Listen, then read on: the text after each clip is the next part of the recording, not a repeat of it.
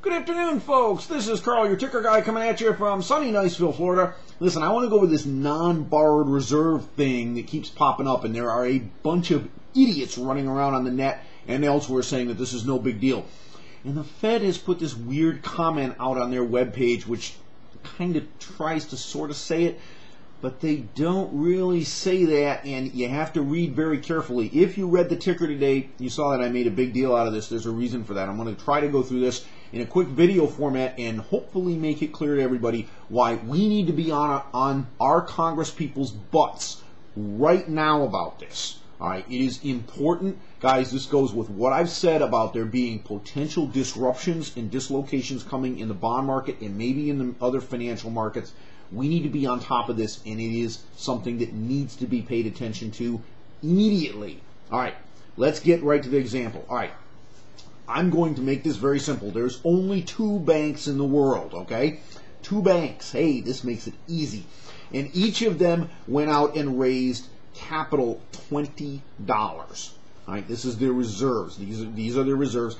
And they have some deposits, they have some loans, but these are their reserves. This is what they've held back. All right, so now if we're in a fractional reserve world, there is $200 roughly of loans flying around out there with this $20 reserve.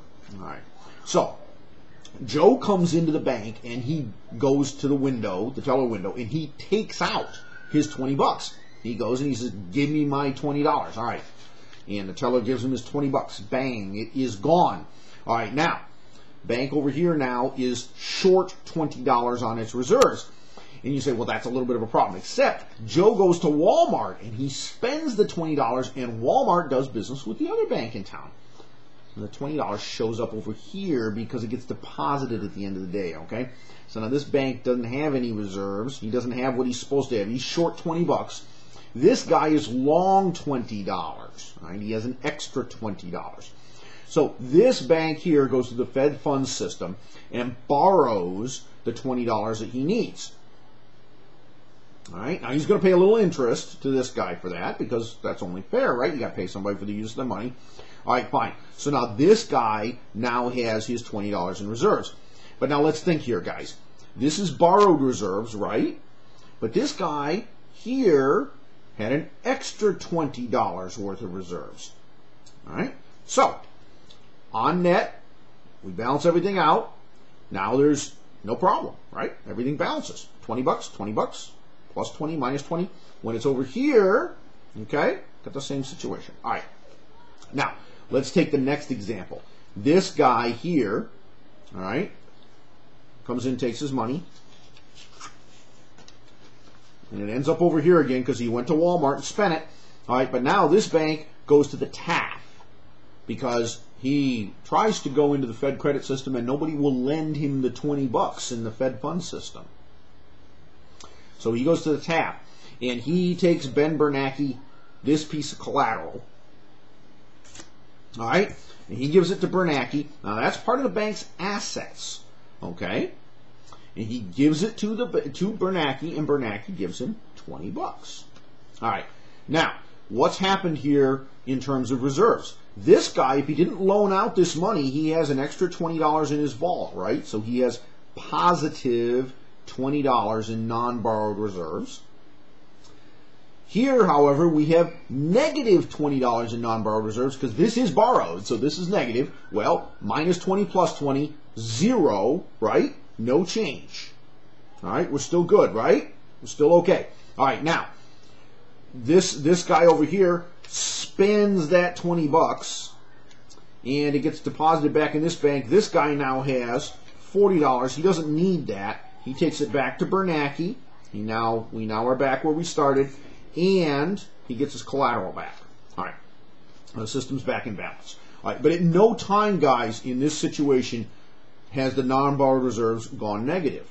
All right, because in total, all right, for this one bank over here it did, or for this bank over here it did, but in aggregate it hasn't happened. All right, now how's it happen? All right, this is where it gets tricky. Let's say that Joe comes in and he withdraws his $20, or maybe he doesn't. Maybe Joe doesn't withdraw his $20. Maybe this guy here in the bank, he wrote a credit default swap.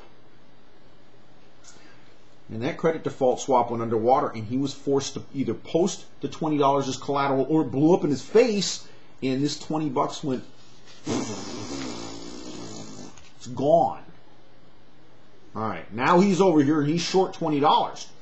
So now he goes and he takes his collateral to the Fed window, the TAF, and he gets his 20 bucks. Ah, now we got a little problem, because now when we look at the non-borrowed reserve number, what has happened here is it's gone up by $20. It's negative 20 bucks now, right? All right, because now there's 20 of this dollars that's in reserve has been borrowed, and there is no offset. There's no excess reserves in another bank in the system, because that $20 was vaporized. It was lost and it's gone. Now, here is the problem. This isn't supposed to happen. When this bank finds himself with no reserve, without what he's supposed to have, what he's supposed to do is take his collateral and sell it for $20. Why? Because that deleverages his balance sheet. He shrinks the size of his balance sheet.